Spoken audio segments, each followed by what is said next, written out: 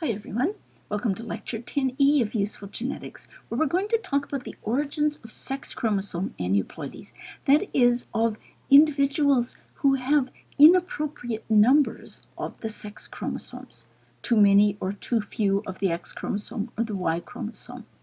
We'll talk about the types and frequencies of these sex chromosome aneuploidies, and then we'll talk about how they arise, which is not what you would think based on how autosomal aneuploidies arise. So here are the frequencies again in our table of abnormalities per 100,000 pregnancies.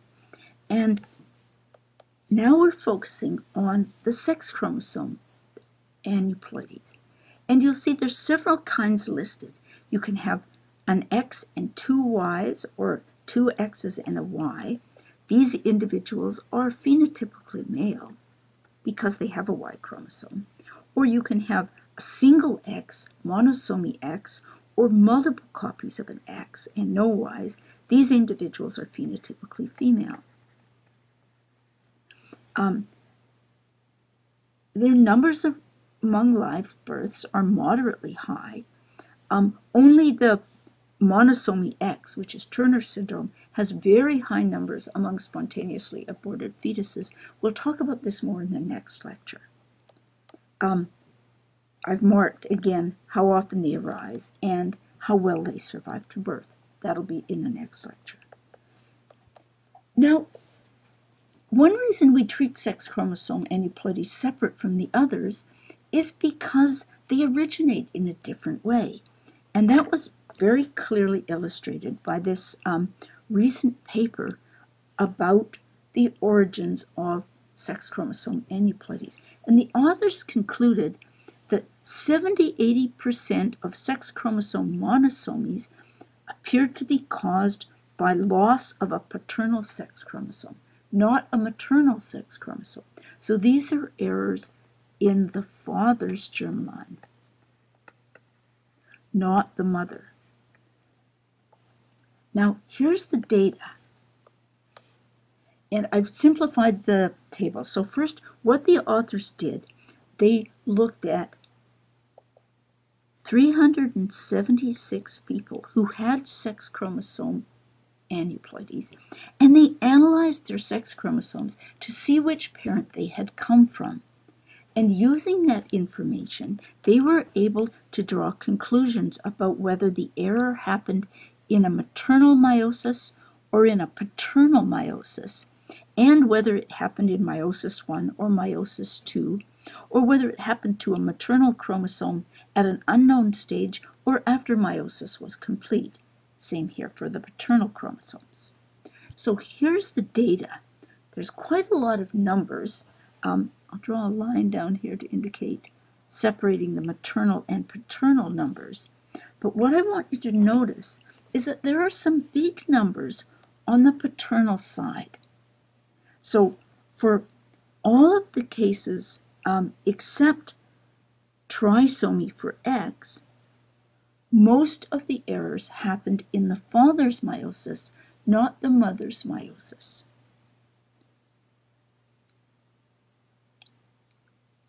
And they're substantial numbers.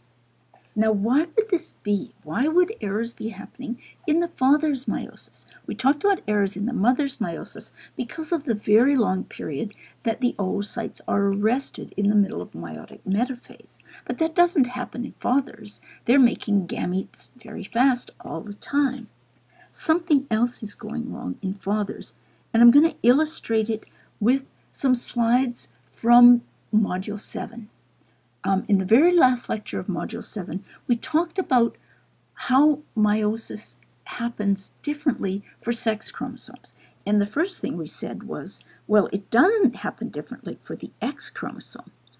That in females, it doesn't happen differently for the X chromosome in females.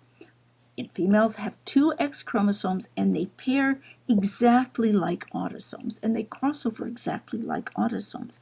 So we expect in female meiosis, which involves the two X chromosomes, that the frequency of X chromosome aneuploidies arising from errors in the mother would be similar to that of the frequency of aneuploidies for any other autosome of a similar size, which is fairly low. In contrast, when we think about how meiosis happens in males for the sex chromosomes, we have this problem: how do the X and Y chromosomes go to the opposite poles of the cell? Because normally that requires that a chromosome pair with its homologue so that they're held together by crossovers, and the spindle fibers can align them at the center of the cell and then split the pair up.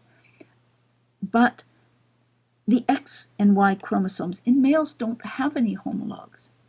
What they do is they pretend to be homologues by having sequences at the very tips of the chromosomes that are in fact homologous. And they're called, you'll remember, they're called the pseudo-autosomal regions at the tips of the short arms and the tips of the long arms of the X and Y chromosomes.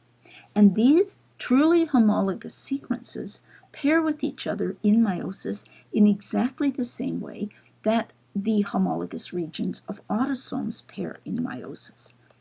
The only difference is that it's kind of, because the chromosomes are of different length, for their tips to come together, the X chromosome has to sort of scrunch over, kind of like a really tall woman going out with a very short man.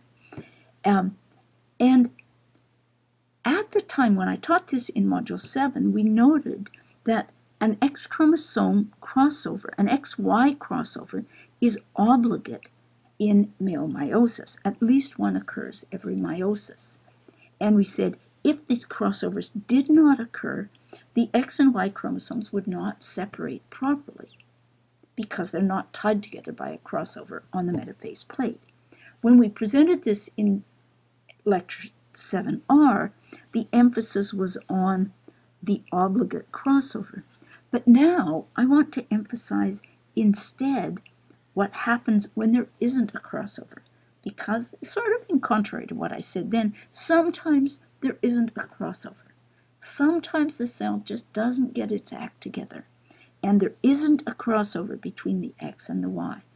And when that happens, the X and the Y do not segregate properly. They drift around unmoored, and just by chance they may both wind up in the same cell, leaving the other cell with no sex chromosome. And that's how male meiotic errors give rise to sex chromosome aneuploidies. And that's why it happens much more frequently in the male meiosis than in the female meiosis. So what we've done, we've talked about how sex chromosome aneuploidies arise by errors in male meiosis as a consequence of the only very short pairing regions available to these chromosomes, and thus the higher probability that they'll fail to cross over and that this will cause missegregation and generating an aneuploid sperm, which will give rise to an aneuploid zygote. Coming up next, we're going to think about the phenotypes of people with sex chromosome aneuploidies, because these again deserve some special consideration. I hope to see you there.